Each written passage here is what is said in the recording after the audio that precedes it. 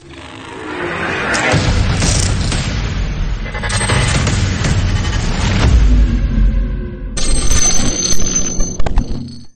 friends, this is Thaddeus from Going Nerdy, and today I have been talking to a good friend of mine, Run DMV, and as we were discussing, we were talking about Bo-Katan and just how amazing she is and how awesome she is and just how excited we are to have her coming to the game.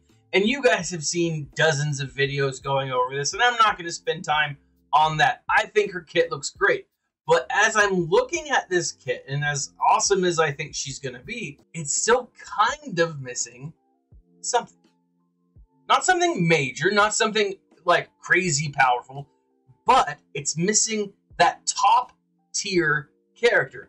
Bo-Katan is great. We know her, we love her, she's awesome. She's finally in the game, and I'm not dissing on that. What I'm saying is she is not a legendary character. She's not a hero's journey character. She's not the result of an epic confrontation. But there will be a Mandalorian who is. It's likely that the character coming to this game is none other than the former Darth Maul, the current Maul. Now, as Ron and I were talking about this, we were debating on what he could be, and we both agreed Maul's story is one of the most heartbreaking, heart-wrenching stories in Star Wars canon, right? If you look at his arc, he's just this, like, man, driven by revenge, by anger, by hatred. He is the darkness. He is the dark side. And we were talking about this. And really, if you actually look at anyone from Dathomir, they all live really tragic stories. But if you look at this, we were kind of looking at what he could be, and you know, kind of looking at what the events in the game currently are. And again, we thought legendary character, right, or hero's journey. But as we were looking at the hero's journey, or as I was looking at the hero's journey before making this event or this video, there are specific characters, but there's always 5. There's always 5 specific characters for a hero's journey event. And as I was looking at the characters that Maul would be part of, or that Maul kind of touched throughout his hero's journey, there's more than 5. So I've put together all 5. I've put together all the characters that Maul has influenced, for good or bad, in the Star Wars Galaxy of Heroes currently, right? You've got Sidious. Of course you've got Sidious. The Palpatine we have is Imperial Palpatine, so I don't feel like that necessarily fits as we know of yet. And then you got Maul, obviously, but you got Savage Opress, you've got Count Dooku, and Grievous. Now, for those of you who haven't read Son of Dathomir, do it. There is a story in Son of Dathomir that is absolutely phenomenal. It's a 4-part story arc. It was going to be part of the Clone Wars. It was left out once Disney purchased Lucasfilm, and it is amazing. But there is a battle scene between General Grievous, Count Dooku, Sidious, and Maul. It's those 4 people fighting, and it is freaking awesome.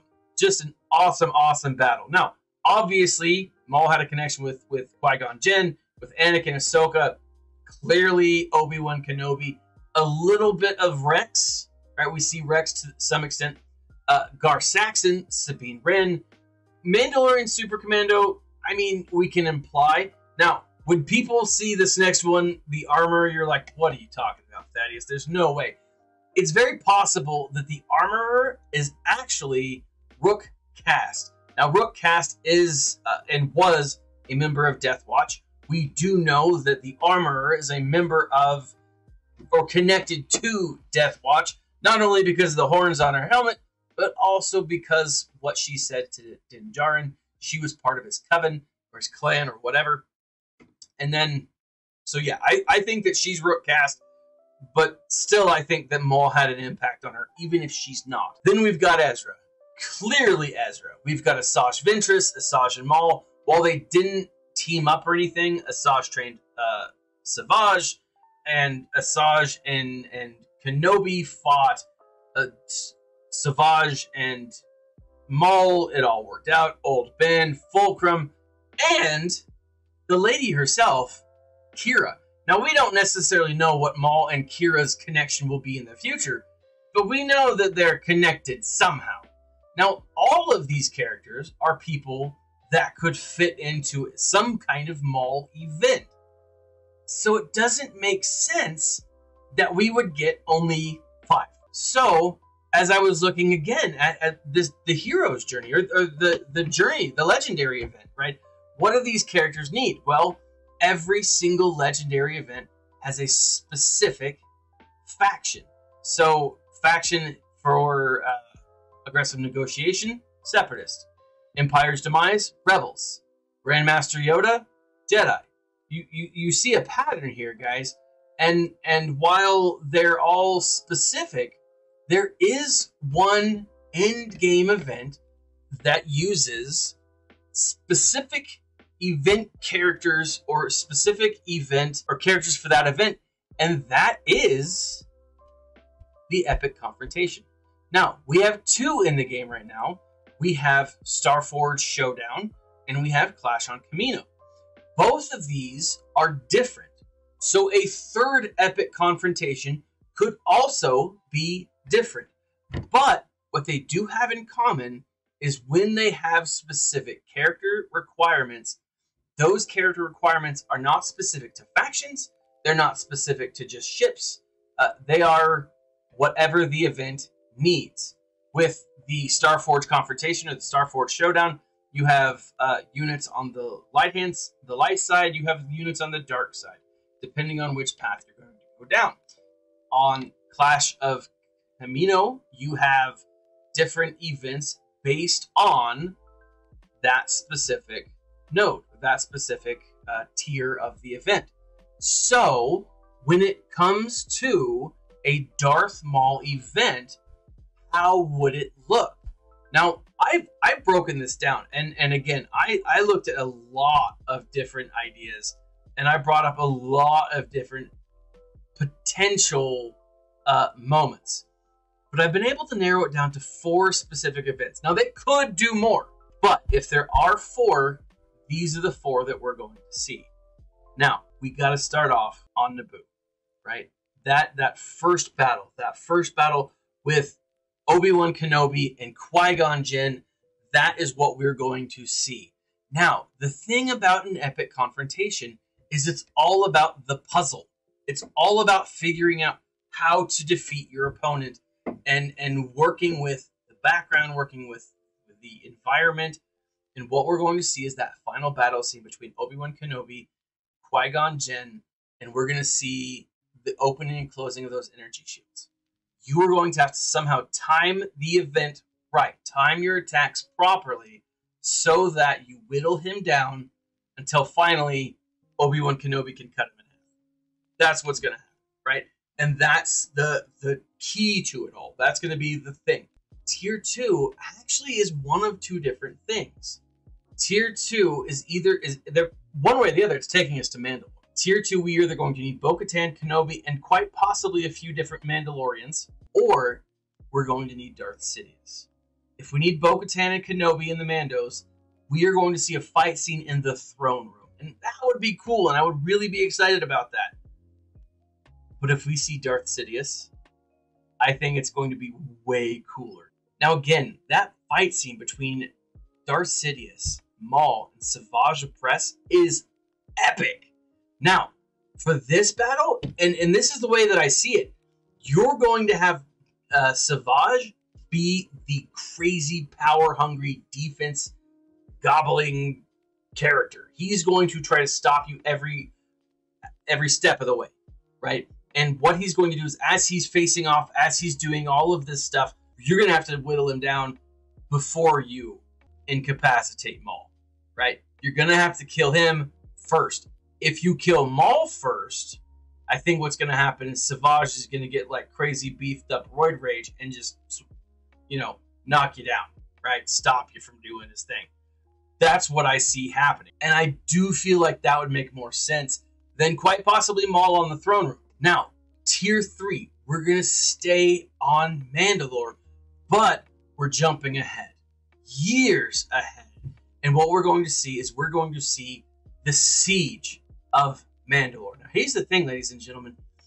Season 7 of the Clone Wars, that launched about a year ago, coming up, right? And within a year, I think it would make complete sense to celebrate that year anniversary with this character, with this event, with this tier, using Ahsoka or Ahsoka Fulcrum. I don't necessarily know. I think Fulcrum makes more sense, but at the same time, neither one is really the Ahsoka that is in that moment. But it's going to be Ahsoka, it's going to be Rex, it's going to be clones, and it's going to be Bo-Katan. Now you're like, Daddies, come on, man. That's ridiculous because there's no synergy there. There's no real synergy.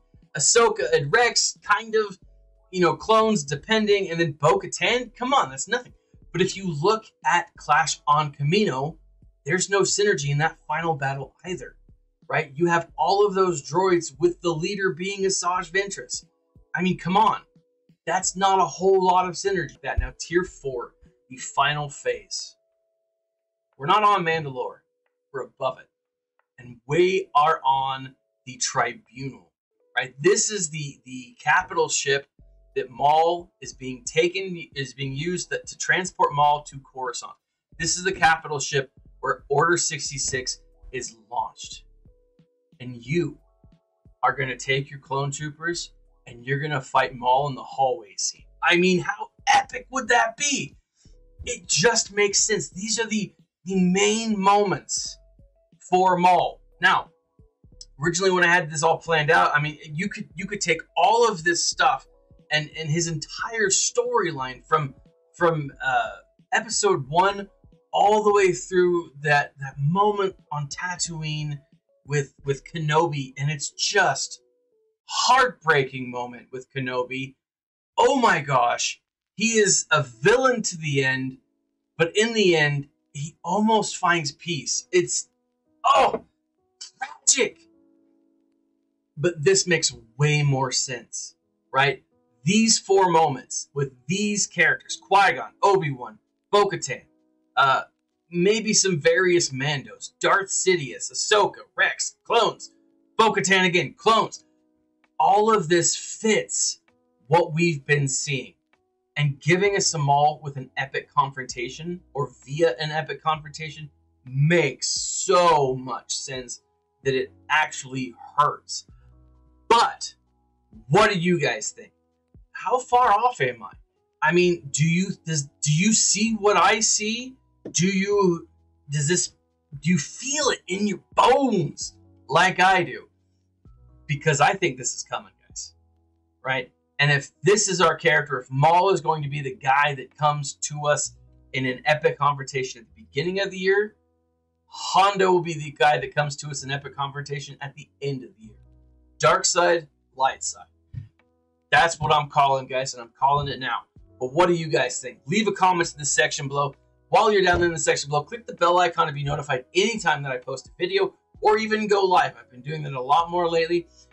In the section below, you'll also see links to free Audible trial, to my Discord channel, to the Going Nerdy Swag store, and if you ever want to check out the Funko section.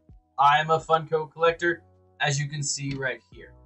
But let me know what you guys think. Most importantly, tell me what you guys think in the section below.